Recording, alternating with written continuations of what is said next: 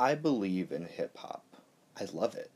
Listening to hip hop is often a highlight of my day.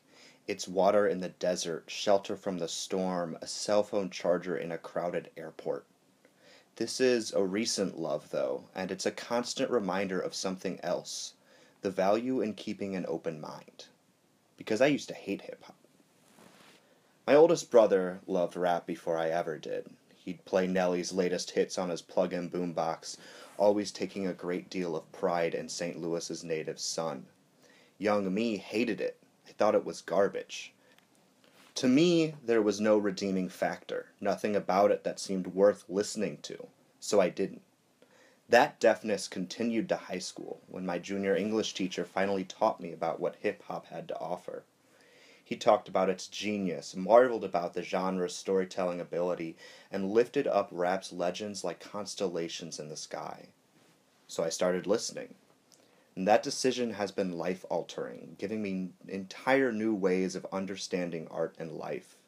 The music I once despised is now the only thing I listen to. I rejected something I didn't understand, only to love it when I did. It's a lesson that's becoming more familiar.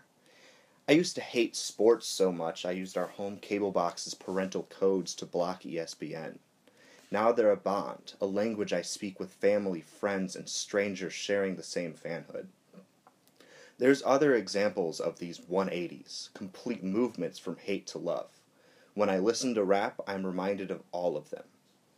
A closed mind is the quickest way to a miserable life. Hip-hop for me is a beacon, a testament to that value, that belief of keeping my mind open.